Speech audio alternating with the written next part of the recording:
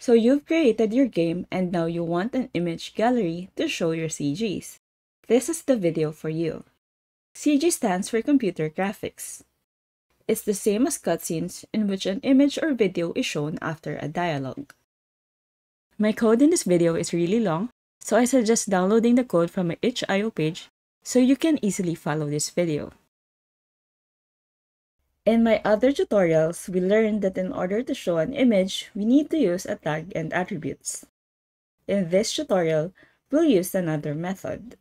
First, let's create our image variable called cgred and specify its path, which is red.jpg inside the cgs folder.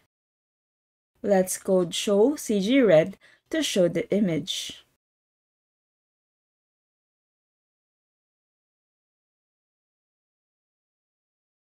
We need to add a button going to the image gallery. To do that, let's open screens.rpy, then find the navigation screen. There, you can find the buttons from the main menu and the game menu. Let's add a button with the display text album.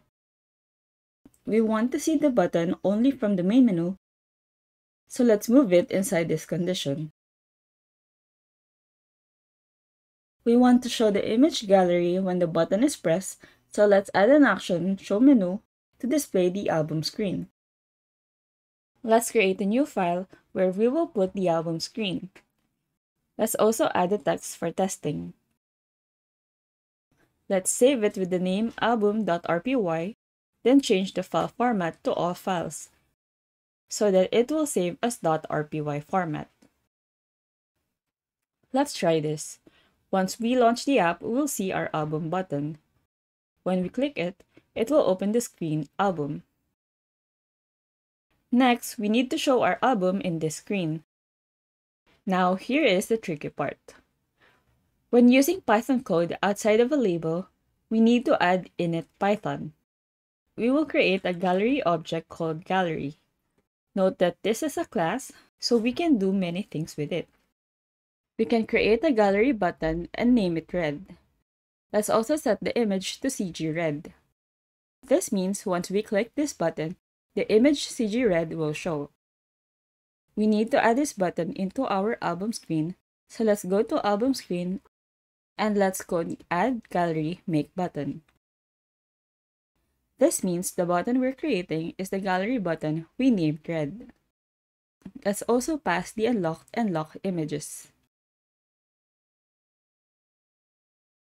Unlocked image is the thumbnail image when the CG is unlocked. Locked image is the thumbnail image when the CG is locked. Let's add a return button so we can go back to the main menu. Here's a preview. Once we open the game, we'll see that our CG is unlocked. When we click it, it will open our cgred image.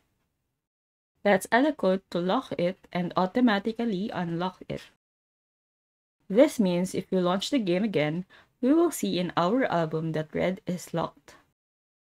Then, when we play the game and see cgred, the image will be unlocked. Note that we can simplify this code by using gallery.unlockImage. Let's do a bit of UI next. Let's create a horizontal box to separate the thumbnail and the return button horizontally. Let's also align it to the center and add a spacing of 30 between the two items.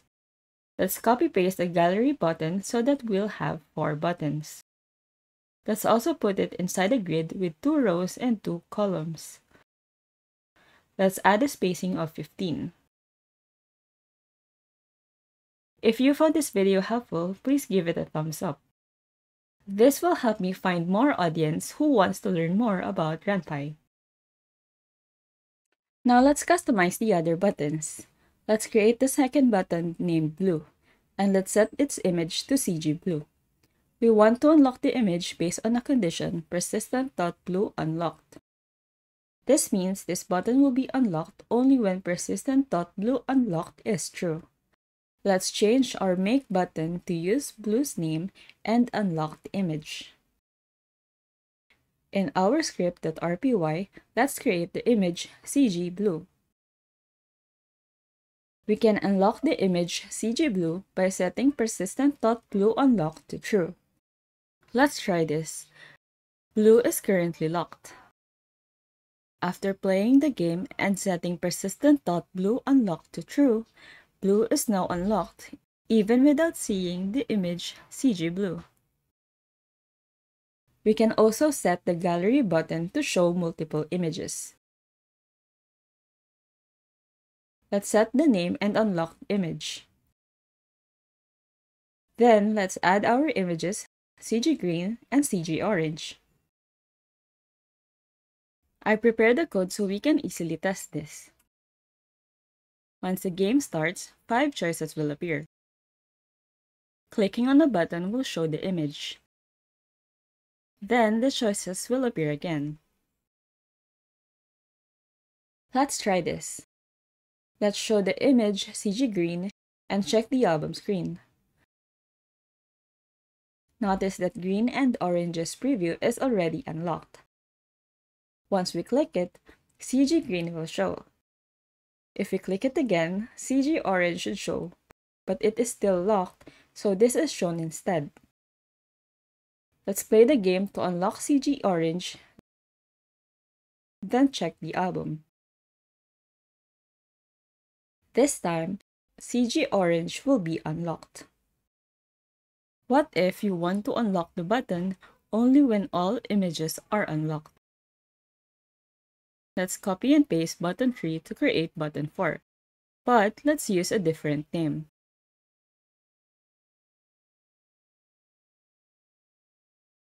Let's add a condition to check if green and orange are unlocked.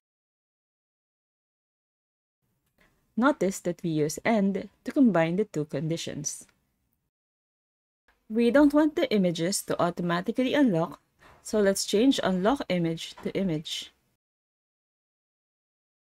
In script.rpy, let's set the persistence to true to mark that it is unlocked. Let's test this. Let's show the image CG Green and check our album. The button is still locked. If we show the image CG Orange and check again, the button becomes unlocked. What if we want to add an image with a different unlock condition? Let's add the image first.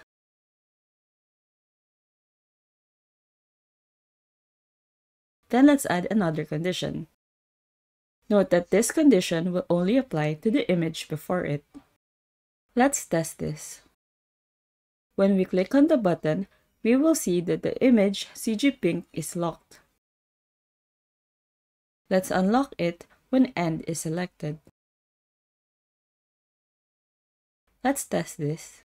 Let's play the game and choose AND. Once we check our album, CG Pink is now unlocked.